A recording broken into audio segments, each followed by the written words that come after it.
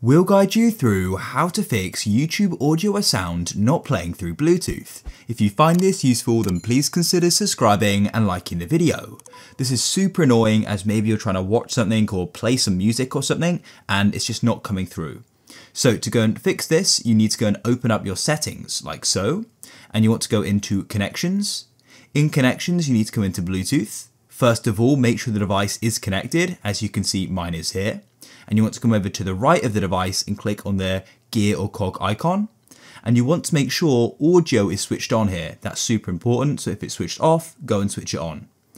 Then if you go and switch it on, go and see if the problem is now solved. If it still isn't, don't worry, press the back button, come back to your main settings. Then what you want to do is come down to sounds and vibration.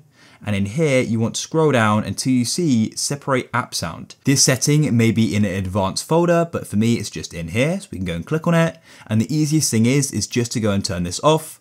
Otherwise it may be separated and that's why it's playing through different devices. So just turn it off and then go and see if the problem is now fixed, and hopefully it is. If you found this useful, then leave a like.